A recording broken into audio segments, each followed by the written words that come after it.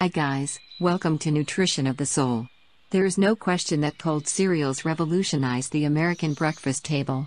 No longer did mom have to cook hot cereal, eggs or meat, and kids could independently prepare something for themselves before heading off to school. At the turn of the 20th century, the creation of cold cereal basically began with two enterprising men who saw the possibilities and took a gamble. And breakfast has never been the same.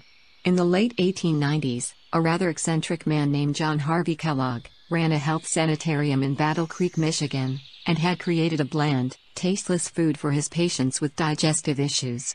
A few years later, his brother Will decided to mass market the new food at his new company, Battle Creek Toasted Corn Flake Company, adding a bit of sugar to the flakes recipe, making it more palatable for the masses, and a star was born.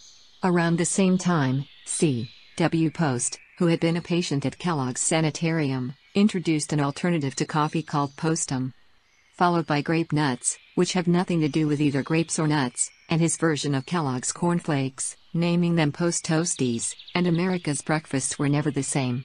Both men could thank an enterprising gentleman by the name of Sylvester Graham, who 40 years earlier had experimented with graham flour, marketing it to aid digestive problems. He created a breakfast cereal that was dried and broken into shapes so hard they needed to be soaked in milk overnight, which he called granula, the father of granola and graham crackers.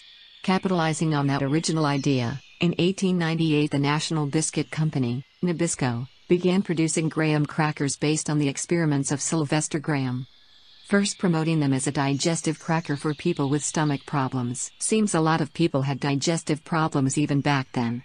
Fast forward and other companies were sitting up and taking notice. The Quaker Oats Company acquired a method which forced rice grains to explode and began marketing puffed rice and puffed wheat, calling them a marvel of food science, which was the first food shot from guns. Oh boy, would they come under fire for that one today, no pun intended. 1920s Wheaties was introduced and cleverly targeted athletes as they proclaimed to be the breakfast of champions. The 1930s saw the Ralston Purina Company introduce an early version of Wheat Chex, calling it shredded Ralston. Sounds a little painful. Soon Cheerios appeared and would become the best-selling cereal in America, worth about $1 billion in sales in 2015. No one can dispute the convenience and versatility of dry packaged cereal. In the last 50 years, this multi-billion-dollar industry has spun off multiple uses, unlimited possibilities, and targeted kids with clever packaging, outrageous names, flavors, colors and choices, all loaded with sugar, of course. What could be more American than corn flakes? Author Dale Phillip admits she is a fan of cold cereal and has been since childhood.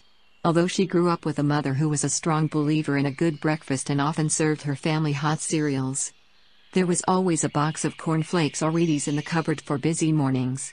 She invites you to view her many articles in the food and drink category, and her new foodie blog. Link in description.